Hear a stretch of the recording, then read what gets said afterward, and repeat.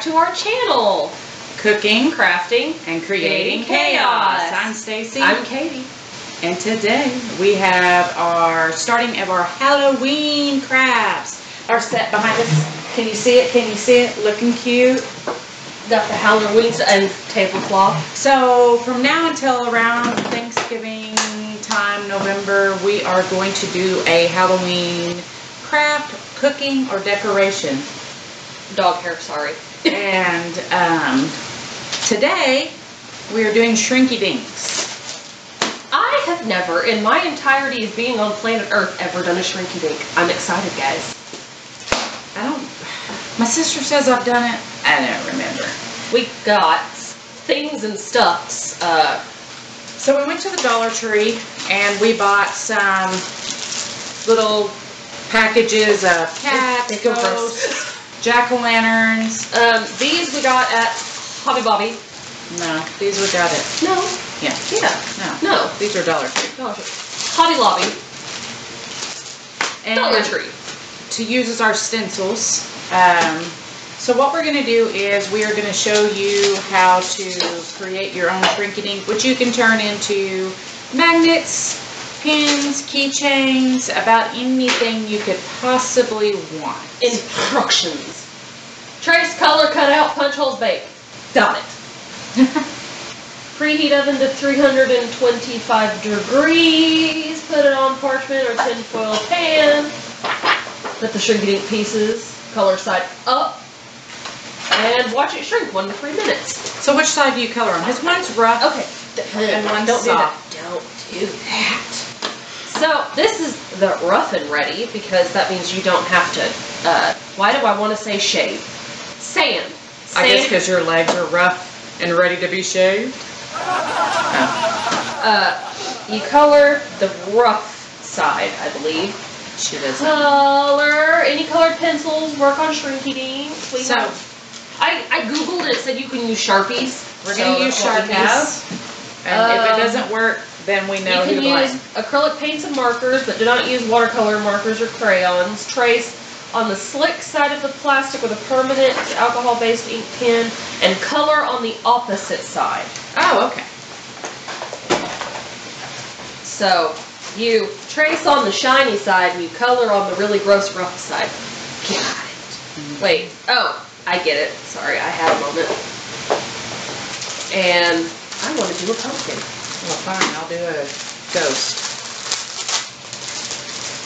Hey. What? So, do you have it comes with little strings. So do you have to, anywhere on the paper you can trace it? Anywhere on the paper. It doesn't say like... So put it in the corner and don't waste. That's what I'm doing. Jeez. I should have another. I don't use one. Well, you know, I guess any of them will work. I'll use orange. Since it's a pumpkin. So I've seen these turned into many things. Keychains. But since these actually came with string, you'll be seeing them. We will hang them. Again. One of the videos we plan on doing before our fall Thanksgiving stuff, we're going to decorate. We're going to cook some Halloween type food. This is where pointy Sharpies come in handy. You said Sharpie. I said Sharpie. Okay, so I have traced my ghost, which is not that difficult. And then you color on the rough side? Yes. So I'm really not sure what to do here because ghosts are white or clear and... Well, you don't have to color it. Well, we're going to color in the eyes to make it ghost-like. I was reaching for the bottom of the cap. It wasn't even on the frame. Okay. Yay, coloring. And then I'm going to trace back over his body. I see. We'll get some close-ups here in just a bit. We're just going to show you kind of what we're doing here. And then, I could have technically, because there are pumpkins on the tablecloth. I didn't think of this. I could have just used one of them. Yeah. Oh, well. So what we'll do is we'll get these traced and cut out, and then the next ones we do, we will bring you in for a closer view. Yeah. All right, guys. So, I did this Shrinky Dink in our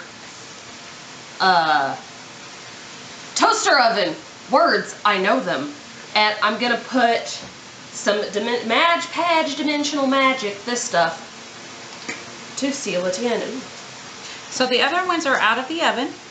They are just, we have got them out of the oven and placed a flat cookie sheet on top of them, so while they cool they don't curl up. We will show you the finished product soon. I am tracing some witch's legs to do next.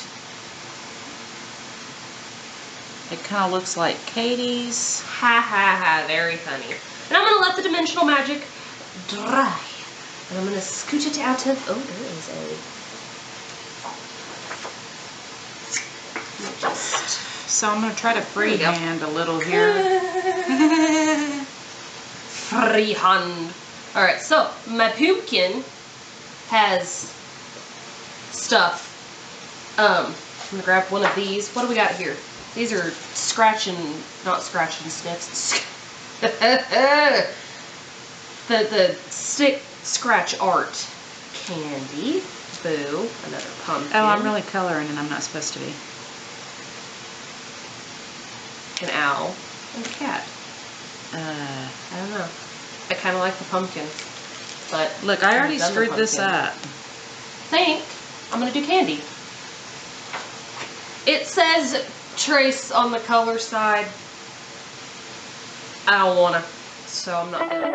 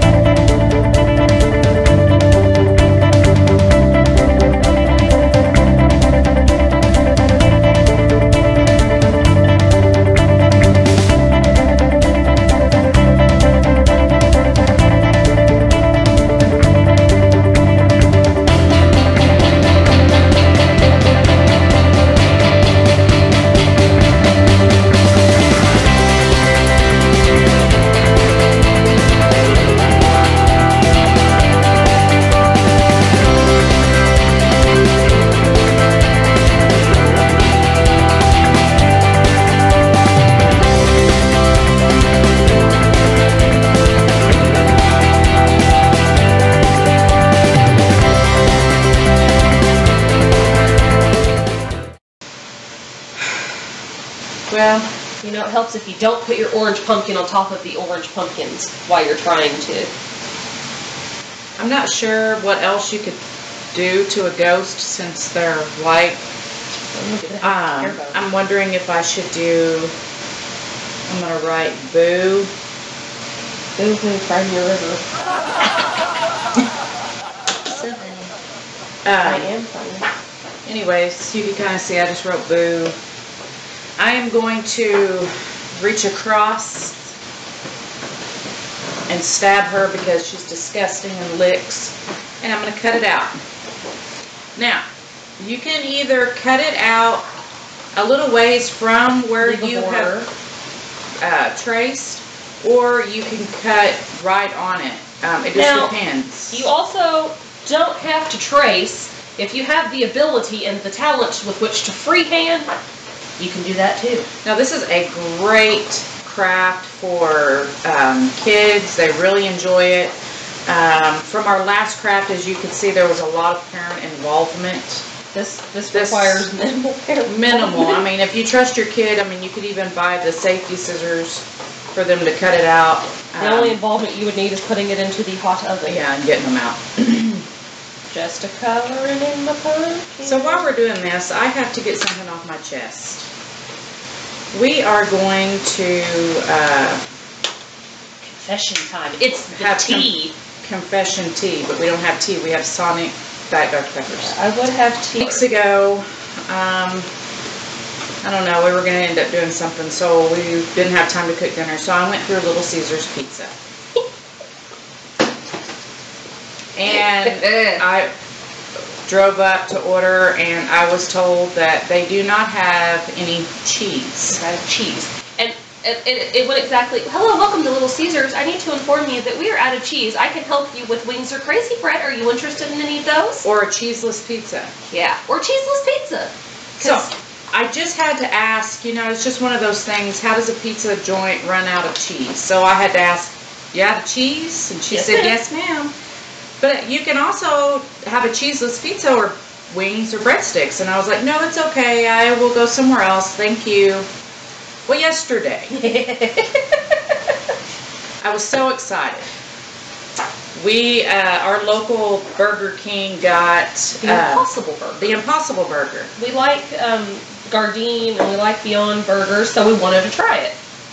So I go to pick up the Impossible Burger, and I get to the drive-thru, and the girl comes on the thing and says, welcome Burger King, can I take your order? And I said, yes, I would like 2 of the Impossible Burgers, please. And she said, I'm sorry, ma'am, we're out of those. And I said, oh, you're out of the Impossible Burger? I thought, oh, no, you know, no big deal. It's kind of like the Popeye's chicken. You know, you ran out. It's a new thing. Everybody wants it. No, she said. We are out of all burgers. You can Not just the Impossible Burger, all burgers. You can have chicken or tacos. I didn't even know Burger King made tacos, okay? So much for being Burger King. So again, thinking maybe I heard wrong, I said, so you don't have Impossible Burgers? No, ma'am. All burgers. All of them. Okay. I mean, and I just had to sit there and laugh for a moment. You are a burger joint. You have burger in the name of your restaurant. And you are out of burgers? Yes, ma'am.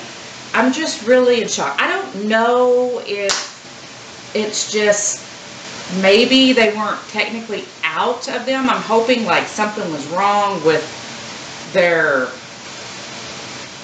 broiler or their refrigerator. I don't know. But I'm just still in shock. I just had to get that off my chest. She calls me laughing. And I was like, what is it? She goes, so Burger King is out of the Impossible Burger. And I was like, okay, no surprise there. Whoop-de-woo. And she goes, no. They're out of all burgers. She told me I could have chicken or tacos. Oh, I'm drawing on the wrong side. See, I'm all worked up now about my Impossible. So when I got home, I let everyone know that wanted to try the Impossible Burger. It was literally an Impossible Burger. It was impossible to get. Are you still doing your jack-o'-lantern? I mean, it really shouldn't take that long. Oh, Dad. You distracted me. I'm trying to make sure that my pumpkin looks okay. Welcome back, fellas. So, I decided that I didn't want my ghost to be clear. And I had our camera woman find me a white crayon. You can't really see it, but I'm guessing once this is baked, it should show up as at least a little white instead of just clear. I made a blue one. Another thing my best artistic that I noticed using the permanent magic markers is that they do bleed a little bit. Not enough to really matter.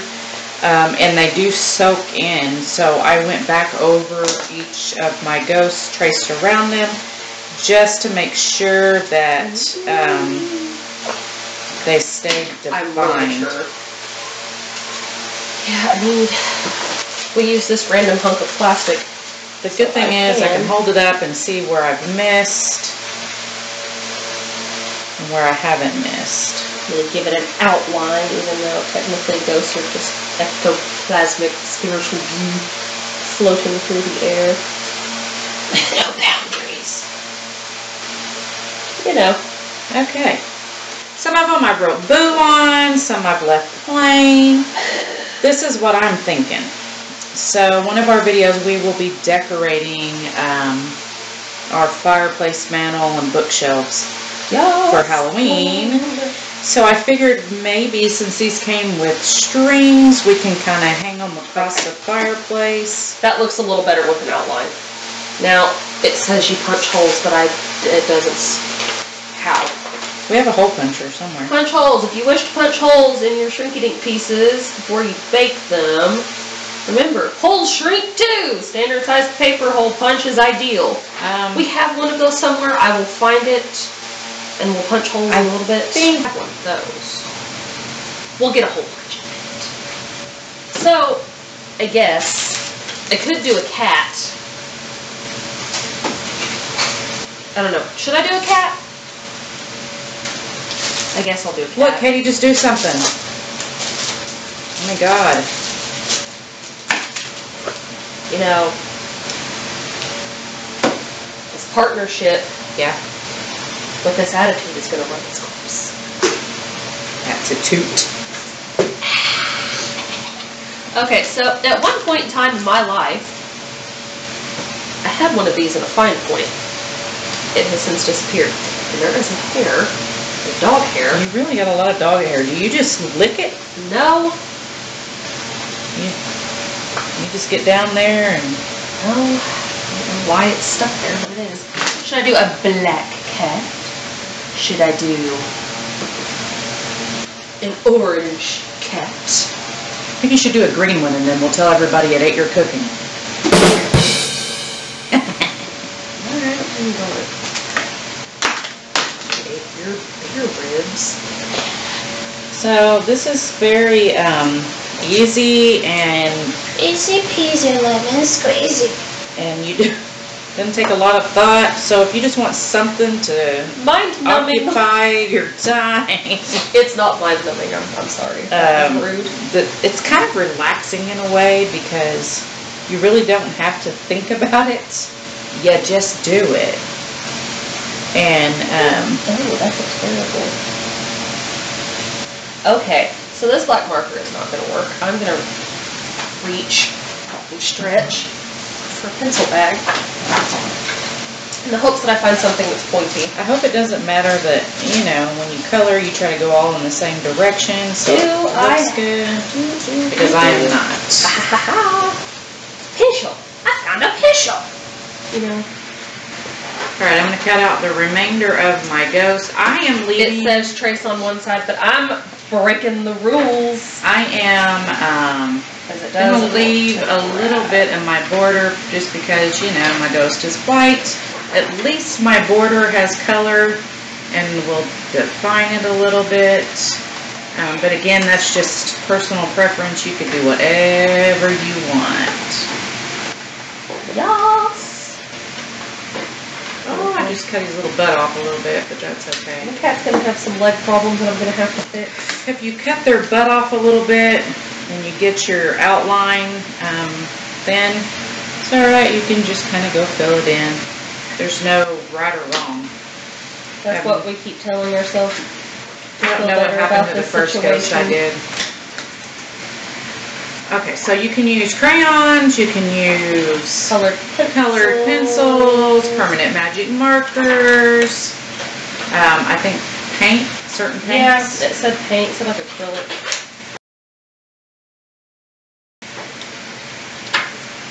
And I'm not a good painter. Probably should stay far away from paint. I would love to learn to paint. Bob Ross makes it look very simple. I know. Bob Ross is like, look at that. Mistake. We'll turn that mistake into a bird. Happy little birds. It's a happy little mistake bush. And I'm over here and it looks like freaking kindergarten craft time. I don't know. Oh, look. Mine would be, we'll turn that mistake into a happy little bird. And then all the children around me crying, oh my God, she massacred a bird. Are you sure that's supposed to be a bird, ma'am? It's questionable enough. Well, this is just an outline of a cat, but I don't like how I just have like one ear. But I'm not an artist, so I don't know how to make it have a second ear and not look like it's like, you know, Quasimodo cat.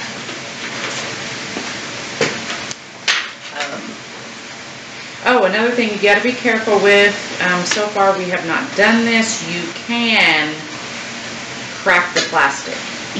Okay, one more. One more big one. I was about to say that. One big one. That is a reference from My Big Fat Greek Wedding. I don't know what I've just done to this cat. Favorite movies. but Shh. So what we'll do, we'll get these cut out. we'll come back once we get them on the pan. We'll put them on a pan to get them in the oven, because we still haven't even preheated our oven. That's the chaos. We don't ever have things ready to go. Oh my Lord. I can't wait to show you guys this cat, because you're going to be like, oh my Lord. It kind of, sorry, we have some typical issues. Really? Like I said, I'm not good at I'm not sure.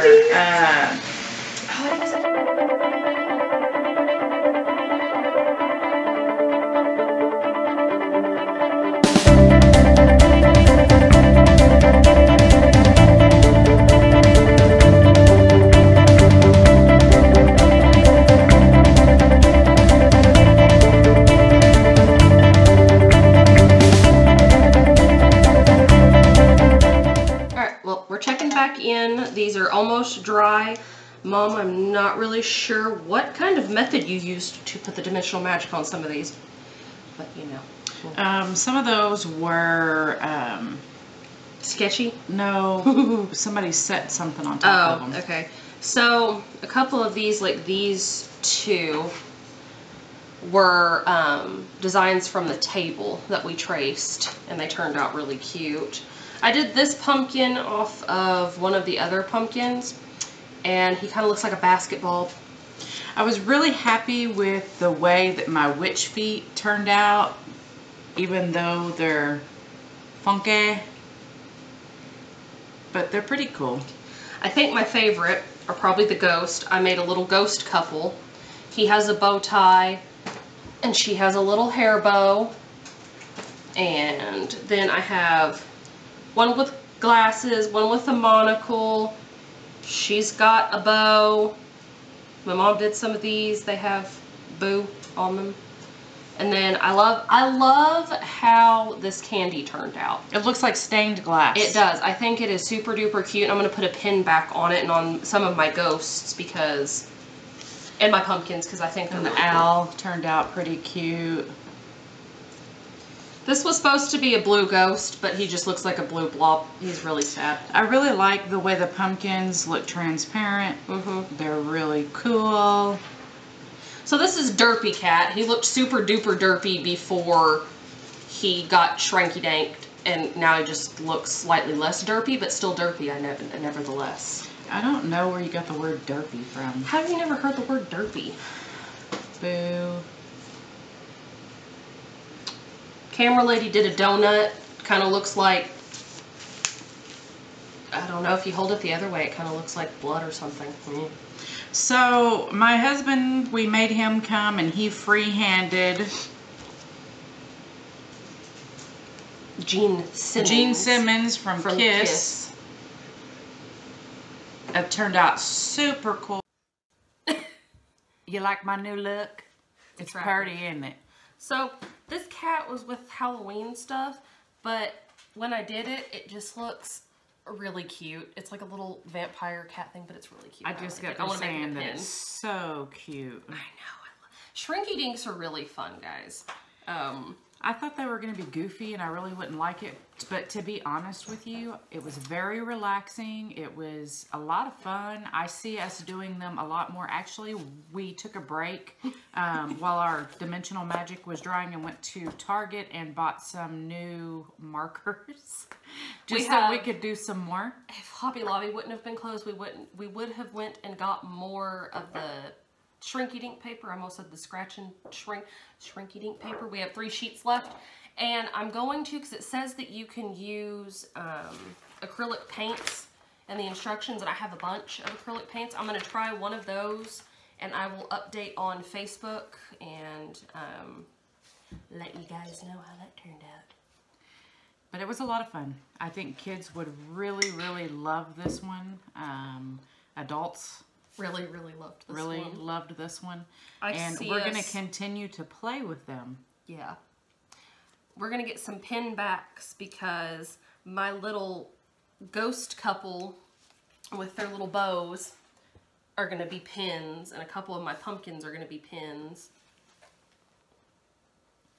And I see us probably doing this maybe for Thanksgiving. Definitely for Christmas, because you can put them on your Christmas stockings, tree. on Christmas trees, in the stockings as a gift, because you can customize things. So the Gene Simmons here would be perfect Christmas tree ornament size. I mean, it was so drawn cool. pretty large.